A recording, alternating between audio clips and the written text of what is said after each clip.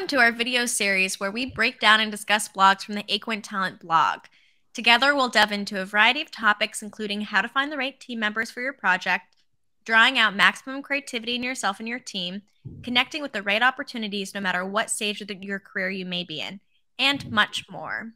With the right talent on board, anything is possible. So let's get started. My name is Elizabeth Tenyes, and I am the content and editorial strategist for Aquent. My name is Miles, and I am the SEO and SEM manager at Aquent. Hi, guys. I'm Katie O'Donnell. I'm the social media manager here at Aquent. Awesome. Well, thank you guys so much for joining. Today, we are going to be talking about how to build UX team that thrives, designing roles with intention by Justin Dauer. This is a great article. It's short because it's a part of a 3-part series. So this is the first one where he really talks about developing a team that thrives. And the very first step is in the beginning, designing job roles with intention. You know, I think that this isn't just something that the UX world experiences, is that there are often job descriptions that include multiple things, right? That make up multiple different jobs. And they're like, well, we'd like you to grow into this area. So let's just add that to the job description. Or, you know, they kind of do some of this and let's add that. And then pretty soon you get a job description that is huge and really encompasses multiple roles. I mean, have you guys seen that? Oh, yeah. I think working in social media, you kind of come across that a lot. And there's a meme out there somewhere that's like, your social media manager is not your graphic designer, is not your videographer, is not your photographer, is not your whatever. Because I think you get into these really creative roles where you should be able to wear a lot of hats and you need to have a baseline of those skills.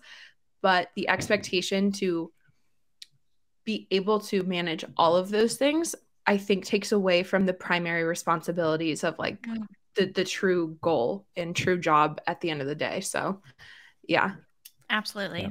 And finding a job is already stressful as it is. And so, you know, if you're waiting for callbacks, if you're submitting your application to 1,000 different places, you know, coming from human-centered design, you should be able to look at an application and know that it fits your skills, qualifications, and kind of what you're passionate about. And so, you know, Justin goes into how this is really important if we're going to bring UX design theories into the world of recruiting. Absolutely. And, you know, I love what he says, that you should encourage career growth, but don't expect the impossible, right? Like, we want people to be able to explore and grow. You know, we talked about Rose's article where she says it's good, you want growth in a position, and you definitely do in lots of different career fields, but you don't want to give into the desire to just make everything a part of their job, right? Because if you're looking at what your true north is, your job description is your true north. And then the other things are sort of ways for you to grow professionally, but they don't need to necessarily be in your job description. Yeah. I mean, it really can scare away like the right applicant too, right? You just jam pack these applications with every perfect thing you would want out of an applicant. You're going to scare people away. And ultimately, I think you need to prioritize what you're putting in those applications, or you're going to just probably get people finding themselves scared of applying to the job in the first place. Yeah. And so just to kind of outline how that looks in the article, but also just some really good key points for anybody out there listening.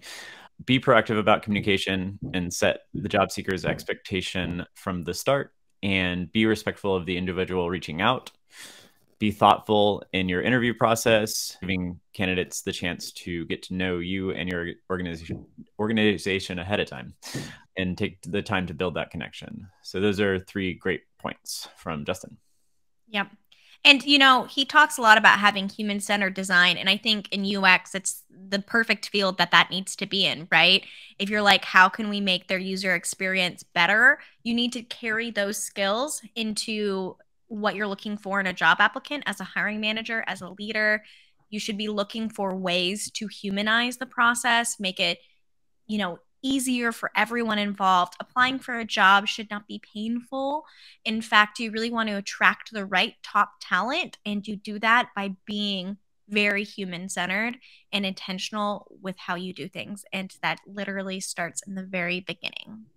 All right. I think that's a good summary of the article.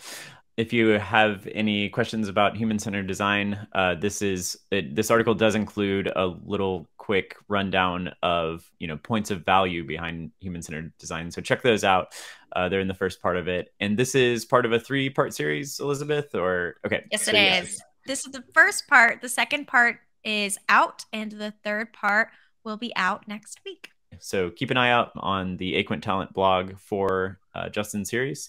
And if you have any questions, reach out to us and our team. We'd love to answer them.